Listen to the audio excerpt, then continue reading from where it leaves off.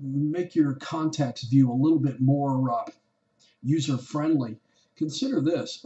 Here I am on the inbox. Let's go down to contacts. When I select the contacts, the default view is usually this Rolodex type view. Go up and click on View, change View, and View by List or Phone. When you view by list or phone, you can literally have 30, 40 contacts on the screen at one time, and this is a little more efficient for me. When I select phone list view, it does sort by company or group by company.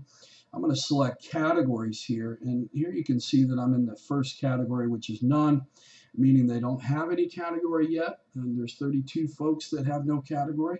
But if I minimize that, you can see the next category and so forth. If you right-click one of those headers, you can hit Collapse All Groups, and all the categories will be minimized.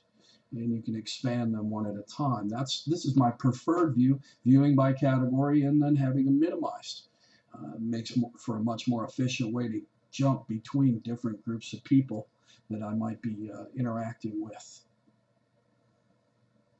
Thanks for watching Mark Porter Live. Please thumbs up the video below if you like it, or dislike it if you don't. Comments and feedback are also welcome below.